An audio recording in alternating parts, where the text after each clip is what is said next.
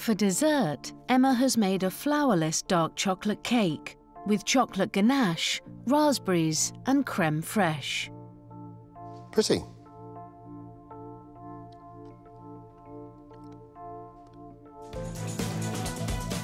I host a lot, and I definitely host hard.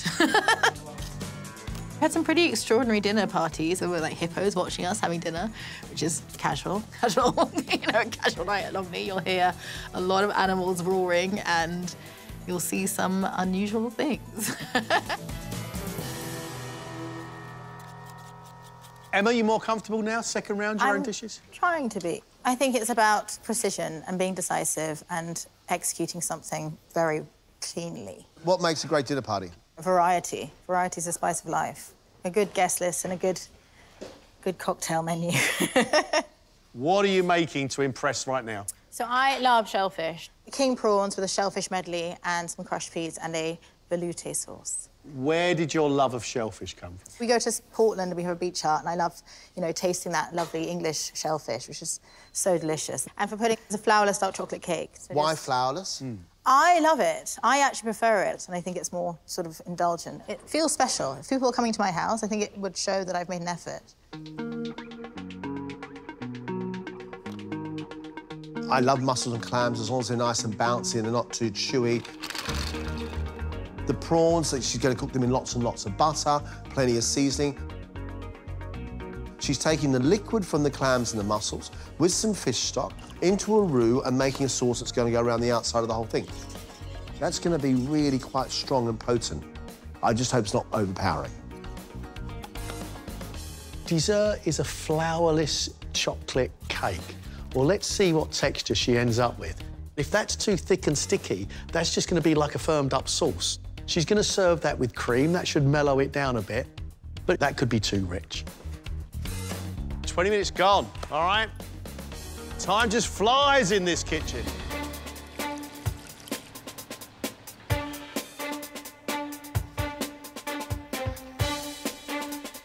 It's touch and go, bruv.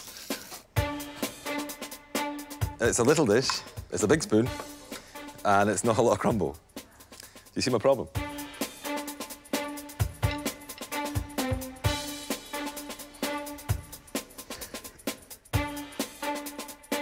Oh, look at that bash. Yeah. Jamie, looking good. Yeah.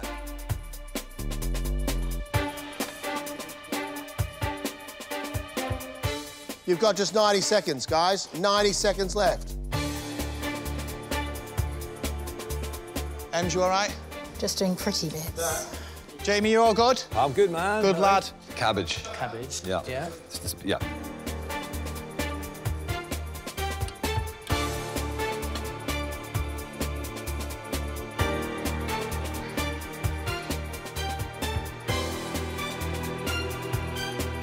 That's it. Time's up. Step away from your benches, please. Time's up. Now, I didn't think that was going to happen. I don't know if the chicken's got through. I don't know if I've put the right amount of spices into the sauce. Yeah, I'm happy, I think. Yeah. Emma, Hey. up you come, please. Go on, Em. Everyone's so nice. Really? Yeah, they are. Emma's dinner party main is a seafood medley with king prawns, mussels and clams, along with crushed peas and a seafood velouté. You have a good eye for presentation.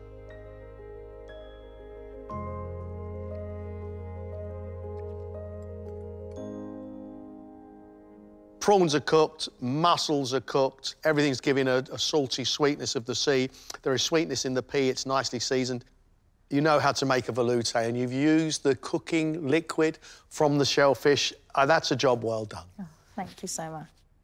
The sweet pea's great. The little bit of rocket running through the whole thing, a bit of pepperiness. Tastes good, that's for sure. It's great textures.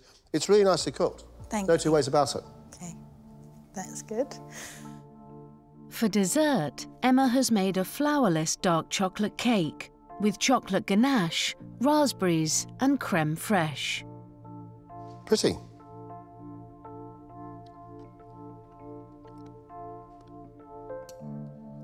Lovely combination. Yeah. You obviously really love chocolate. It's well made, but that's a lot of rich chocolate. And I think you need half the amount and maybe a biscuit base underneath it or something, because that's a lot of chocolate. I couldn't consume that much. Yes. OK. Greg and I don't always agree. If your main course is subtle and, you know, dainty and pretty and light, your dessert is just bang in your face, as much chocolate as you possibly can give you, rich, dark and opulent. I think it's really well made. It delivers huge amounts of flavour. I think it's a pretty dish and I really like it. Greg said it was too much chocolate. John didn't fully agree. The flavours have been good, and hopefully that matters a lot. And the rest will come with practice. This is a crash course in cooking, isn't it? On telly. Not stressful at all.